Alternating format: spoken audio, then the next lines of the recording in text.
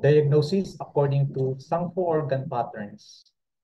The large intestine imbalance. The large intestine's function are to receive the dross that remains after the food and beverages that have been ingested had been transformed by the other organs, extract the last suitable fluids out of the remaining contents, and send the untransformed residues out of the body as feces. These functions are influenced by the spleen, the stomach, and the kidneys. This means that the large intestine is the stage in which these activities take place, but in a disruption of these functions will usually be addressed by treating an imbalance in the spleen, stomach, or kidneys while using points that directly influence the large intestine. The large intestine can also be affected negatively without other organs being involved. This is seen when there has been an invasion of exogenous pathogenic qi. Invasions of exogenous cold or damp will disrupt the movement of qi in the large intestine. The blockage of qi will manifest with pain.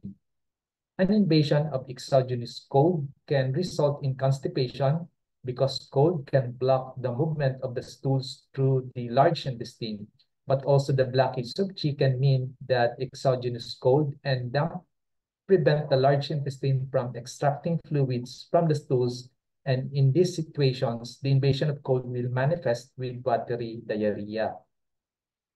Damp heat can also invade the large intestine. This will also cause diarrhea, but the diarrhea in this situation will be sticky and odorous. The heat will scorch the mucous membranes, resulting in a stinging, burning sensation in the rectum.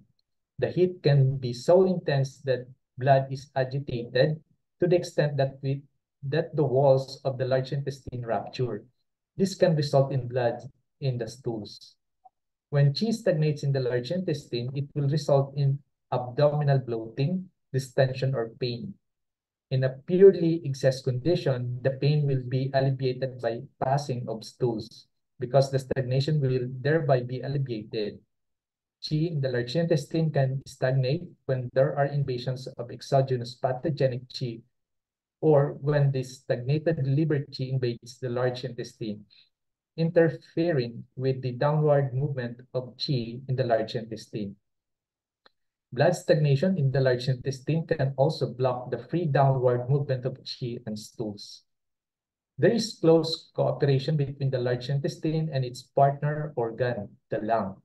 The large intestine is dependent on lung qi being sent down so that it can force the feces out of the rectum.